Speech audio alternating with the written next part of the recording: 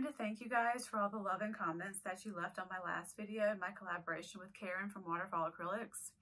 I am so glad that you guys enjoyed the video, and I hope you'll continue to watch my videos, and I hope I'll be able to continue to inspire you. Really quick, I wanted to show you guys the dried results of the video you'll be seeing today. This is a 12 by 24 Chaos Dutch pour. I can barely fit it in the frame, it's so big. I believe they're calling them Chaos Dutch pours. I'm not 100% sure, but I personally like the term Chaos Dutch pour, so that is what I'm going to be using.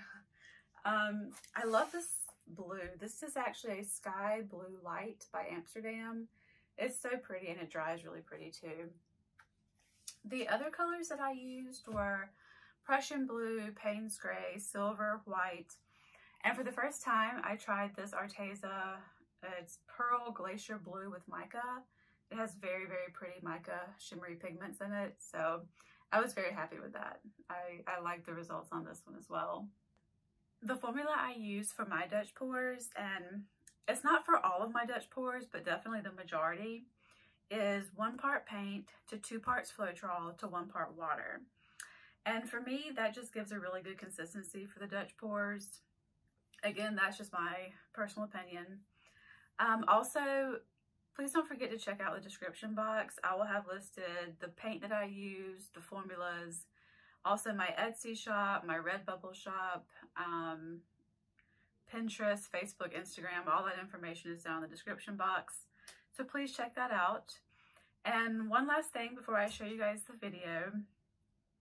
I wanted to see if maybe you could leave a comment down below letting me know what kind of, or what styles of paintings you would like to see. And also if you would like for me to talk more during my paintings.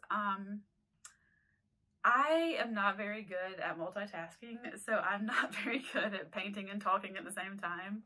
If you guys check out some of my old videos, I mainly would just talk through those videos.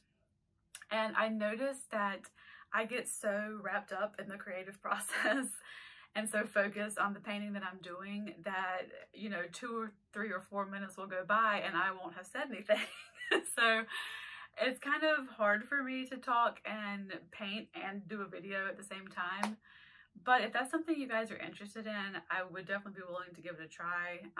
Maybe not all of the videos will be that way, but at least some, you know, so that way you guys could kind of get to know my thought process.